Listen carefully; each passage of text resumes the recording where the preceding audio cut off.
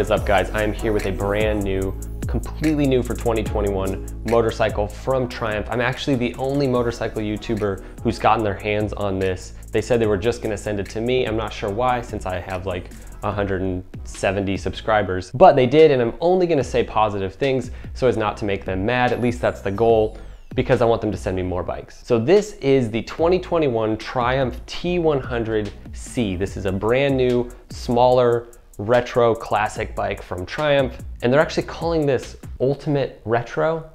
Not sure exactly what that means, but I think we're gonna find out as we look at it. As far as I can tell, that basically means it's gonna literally look like an old bike, and I think it might even ride like an old bike. But yeah, this is completely brand new, totally new, right off the assembly line. This only has 19 miles on it, as you can see here. But before we get into all the technical details and all the specifications about this bike, the first thing I want to comment on is just the overall look of the bike. It's obviously really beautiful, really sleek. Again, they're saying this is like ultimate retro, so I don't know exactly what that means, but in terms of looks, it looks really old, and it's honestly really beautiful. They're saying things like the seat is classically designed. They say that about all their bikes, but in this case particularly, the seat is classically designed. Obviously it has a really small gas tank, like half the size of their other modern classics, but it looks really nice and really sleek. And yeah, it's got like the really old Triumph badge. This is super retro. Like, some bikes are retro, this bike is really retro. Even some little things like the gas cap, like it's like super mechanical, and how do you get this off? What the? It's like clicking. Oh, there we go. Yeah, like, it's retro. So when you come down closer to the bike, the first thing you see is this is a kickstart. And this is all the bike has. It literally just has a kickstart. It doesn't even have an electric start on it. So yeah, and this is a carburetor. Wait guys, is this really a carburetor? Like, let me look at my notes here. Seriously? It's actually a carburetor? How did they even do that? Like, how did they pass emissions and all that stuff? Thought you couldn't even do carburetors anymore. Yeah, this is a real carburetor, 100% real. Pretty cool, and as you can see, it's got a real air filter just right there for the carburetor, I guess. And there's lots of fine little touches, like right here, this is the gas. You just pull that down and the gas comes through to the carburetor, I guess.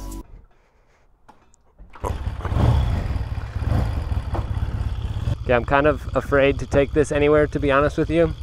So we're just gonna go down that little road. So, I'm not gonna lie. This thing sounds amazing. Doesn't sound like a modern bike, man. This sounds like an old bike. Wow, the gearbox is one of the worst gearboxes I've ever seen or experienced. It's so sloppy, and it only has 4 speeds. What are you doing, Triumph? Like, what? I was trying to be positive, but I just don't get it. How am I supposed to be positive?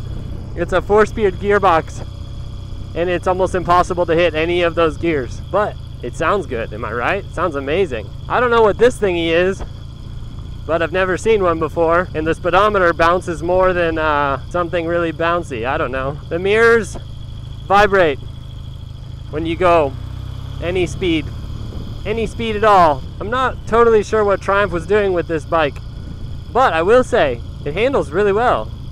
It feels light, it feels good. Again, kind of hard to get the thing in gear though.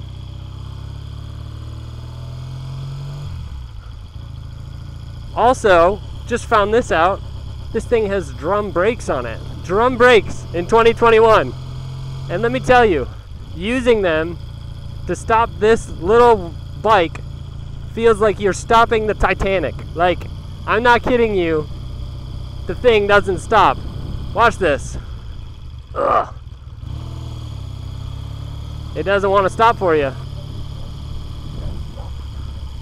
I almost just ran a cat over. Listen, if you need a bike that can run a cat over, this might be your bike, because I think it would have successfully run that cat over. I'm not gonna lie. The clutch feels heavy, very heavy.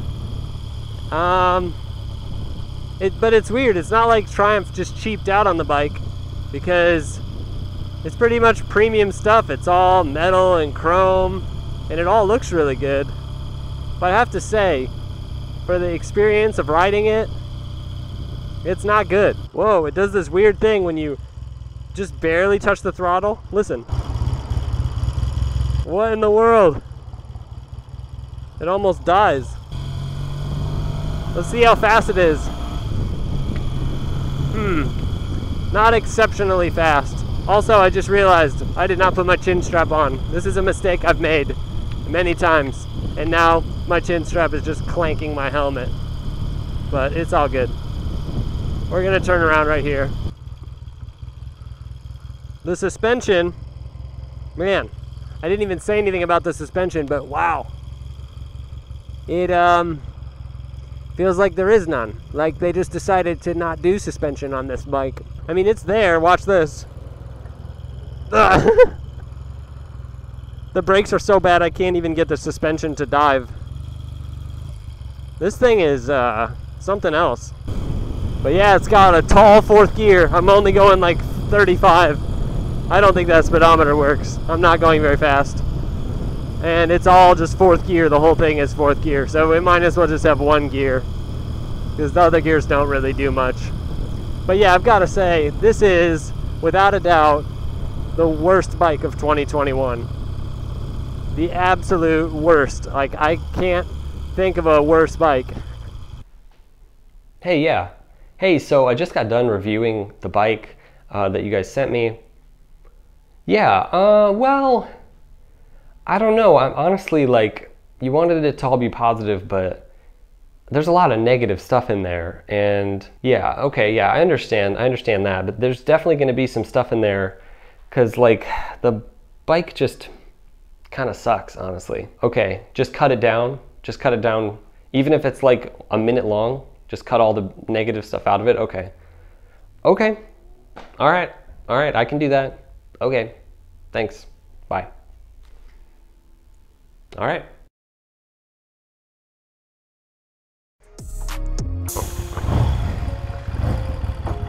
So, I'm not gonna lie. This thing sounds amazing. I will say, it handles really well. It's pretty much premium stuff. It's all metal and chrome, and it all looks really good. Let's see how fast it is.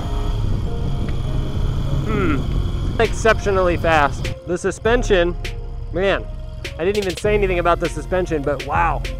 But yeah, I've got to say, this is, without a doubt, the best bike of 2021. The absolute best. Like, I can't think of a better bike.